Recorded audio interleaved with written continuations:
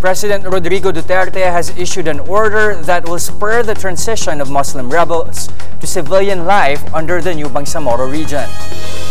The executive order covers the decommissioning of firearms of the Moro Islamic Liberation Front fighters. The process is part of the Bangsamoro peace deal and is one of 4 annexes to the agreement.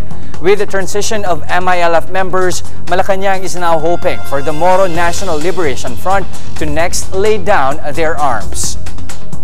There is a program for that. I'm sure the MILF will follow the procedure as outlined.